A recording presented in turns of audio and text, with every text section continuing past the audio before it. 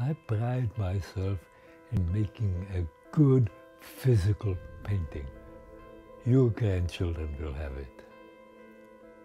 I know how I constructed them from stretching the canvas, priming, and the way I mix my own paint. They will last. So I think that I've taught you the importance of the craft. I think that you've become a good photographer and filmmaker. I wish I had taught you other things too, like bookkeeping and such ancillary skills one needs as a person functioning in these days.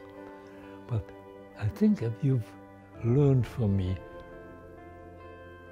there's no such thing as a half-baked job. It's got to be done the right way.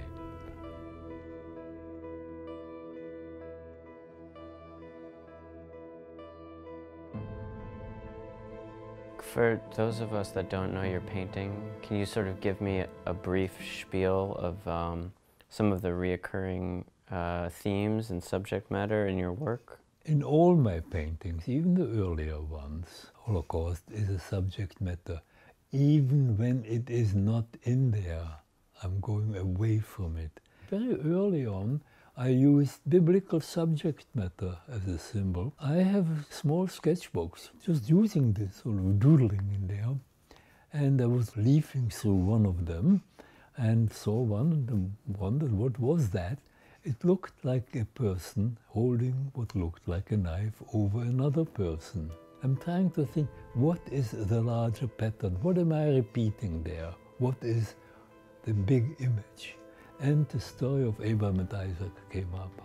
And so you're interested in... And I was interested in that question. How come that an omnipotent, benevolent, omnipotent deity would order this? Or why did we invent that image at all? It became a question of how come evil. I was trying at one time, not too long ago, to paint evil. Right, I remember. And I failed miserably. If you paint evil, it has to have a human element in it. A barbed wire, a gun, something of, something, a violent symbol. As it was, or as it is, these paintings are just dark, gloomy paintings, emotionally loaded. So you're sort of a reoccurring character, or you're not really a character, you are who you are. A subject matter. A subject in my work, whether it is you as a Holocaust survivor or your something more specific, your body. And I think over the year, I mean, I've been taking photographs of you since almost since I picked up photography. Using you as a prop, as a character, almost using, and you've always been open to everything. No matter what, if I tell you I need to photograph you in your underwear, off go the clothes. Nobody has ever accused me of exploitation, but I sometimes do want to do things with you that I worry might even trigger some sort of traumatic memory. I'm used to that. They're not from you, but they have to do things that I'm physically not quite able to. Now, mentally, any demands, I'll answer it to my best knowledge. Again, considering my age. That goes specifically for experience during the war.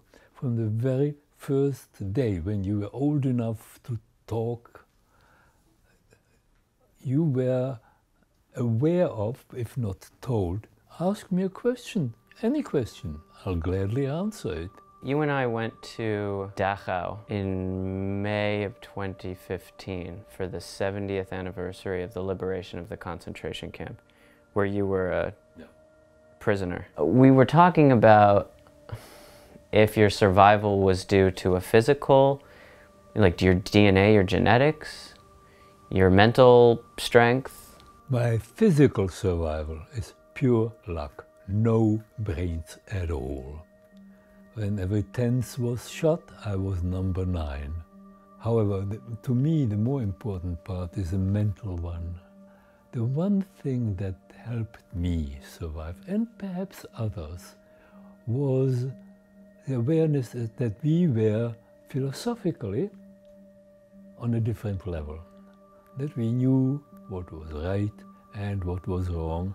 So our weapon was civilized behavior. I think a lot of people nowadays look at the Holocaust and compare Trump's rise as our president to, they see a sort of similarity to Hitler's rise. But I don't think we believe that anything is going to happen in the same way that it happened to you. Do you think, I mean, how do you think we're going to fare? My grandmother used to say, "Your words into God's ear." I hope that what you say is right.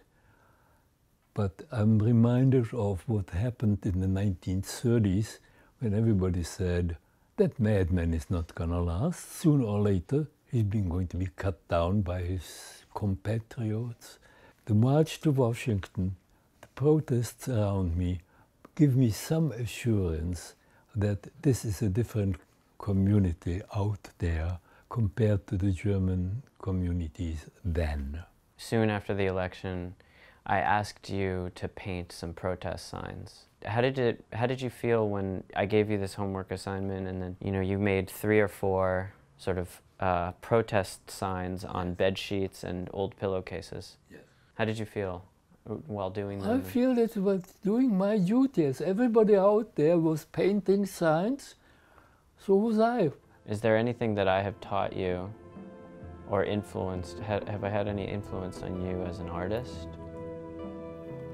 In a roundabout way, observing you and your friends, I'm aware of the gap in culture.